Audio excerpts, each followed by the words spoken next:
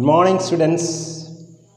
You are most welcome to English grammar lessons. Today we will discuss conditional clause. That's very important for your examination and to develop your writing skills. Today we will discuss what are the three types of conditional clause.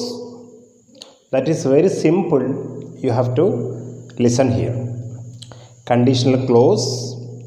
First one, probable clause. Second one, improbable clause. Third one, unreal condition in the past. We should understand how to form, how to write these three clauses.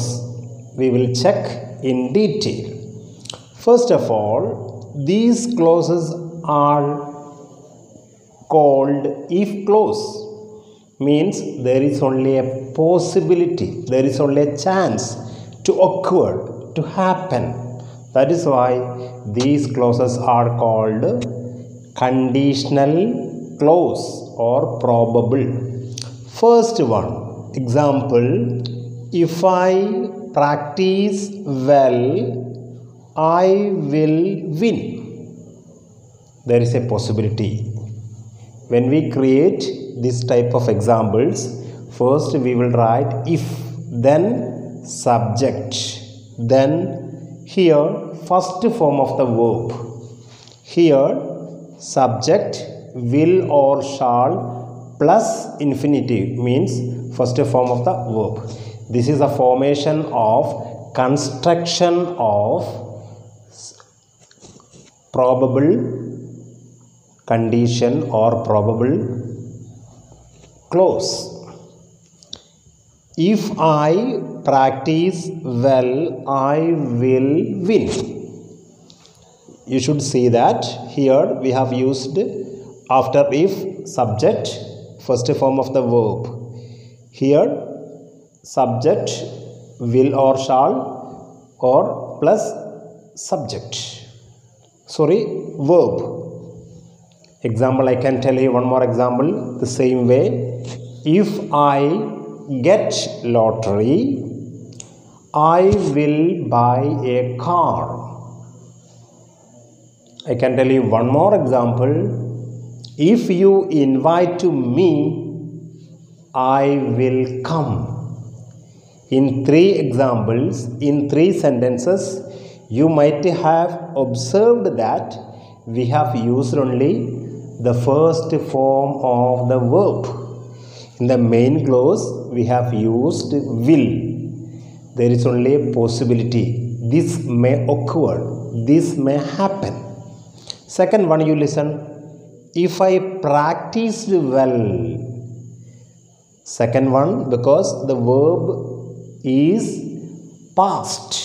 The first one present, second one past.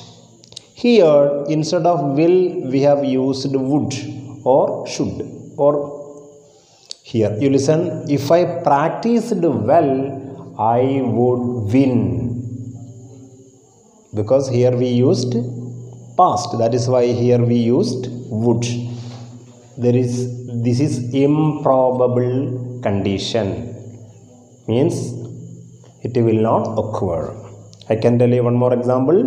If you invited me, I would come.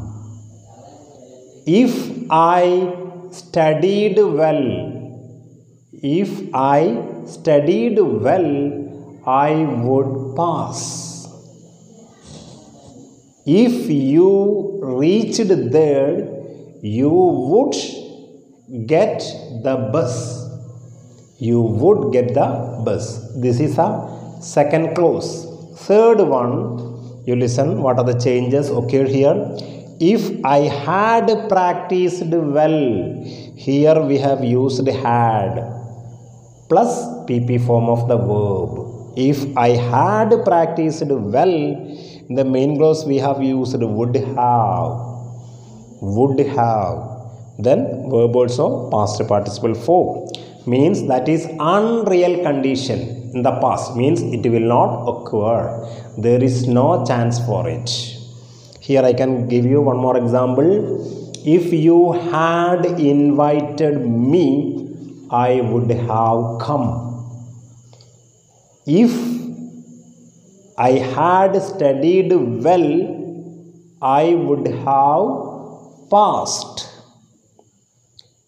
If I had got your address, I would have written to you. So you have to practice it with more examples. If you are watching first time, please you have to subscribe and press the bell icon to get all the updates. Thank you for watching.